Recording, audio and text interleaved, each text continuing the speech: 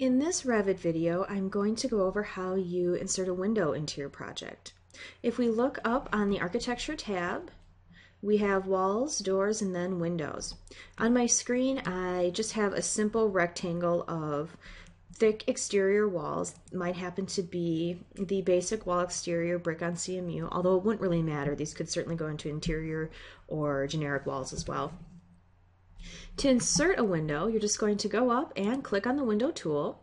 And when you do that, the fixed 36 by 50, no, 48 rather, window type shows up. That's the only one that's loaded into the project by default. And then all you really have to do is come over and click on the wall. You'll see that if I'm hovering either outside or inside the model, I get the no symbol. That means you're not allowed to click and insert that window. They can't be freestanding, just like the door. They're a hosted element and they have to be within a wall to work properly. If I come over to one of my walls, you'll see that it starts to give me a preview, and it's actually showing me with temporary dimensions where the window is. If I click, Revit basically cuts away the wall and lets me insert that window. If I'm happy with those, I can either hit escape twice or hit modify to get out of that window command. Once I've put these in here, you'll see that there's a double arrow icon on the window, just like there is on a wall. You see that's on the wall. Those are on the exterior side of the wall or window. So right now mine happen to be in backwards, so I could just click that little arrow and flip them out. That's not a big deal. If I had been more careful when I put them in, I could have avoided that. Just like the door, you can flip them in or out. Same with the window. But this works just fine. It doesn't matter. Once I have those in, if I click on one, the temporary dimensions will allow me to move those around just like other objects.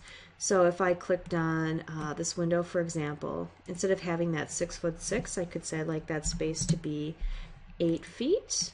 And I could do the other window to be the same as well. Remember, when you're moving objects in Revit, you need to click on the object you want to move and then change the temporary dimension, or you're going to start shoving your components around in ways that you didn't want. If you would like to bring in a different type of window, not everything you want to do is going to be the 36 by 48, of course. If I click on the type selector, you'll see that there are other types of fixed windows, but you might actually want some that open or have a different style to them. So to do that, what we need to do is go to the Architecture tab, and I can go to Window, and then I can go to Load Family in the Contextual tab. You can also go to Insert and Load Family at any time, but this way when I do it, I will have them ready to go. So it's just two different ways to do that. If I click on Load Family, it will bring me to the US Imperial folder. So these are all standard when you load Revit. And then I'll scroll down and go to Windows. In the Windows, you'll see that you have a variety of options here. And you're able to click on any of them and see a preview, an elevation preview of what those windows look like. And you can either pick one and hit Open. You can hold down Control to pick multiples, but leave basically spaces in between, so you're not picking each and every one. Or if you hold down Shift, you can grab a whole bunch of them at one time.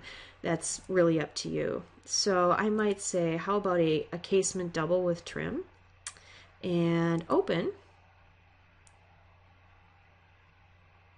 And now I have that window type available to me, and if I hit the drop down, you'll see that it comes in a few different sizes.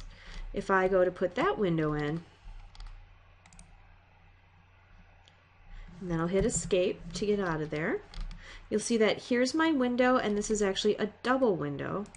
You can see the framework there, and I can flip that one back and forth, just as I did before. So that's really the basics of putting a window in. It works essentially the same way as a door, and you're able to go load families and that type of thing to get variety in your project.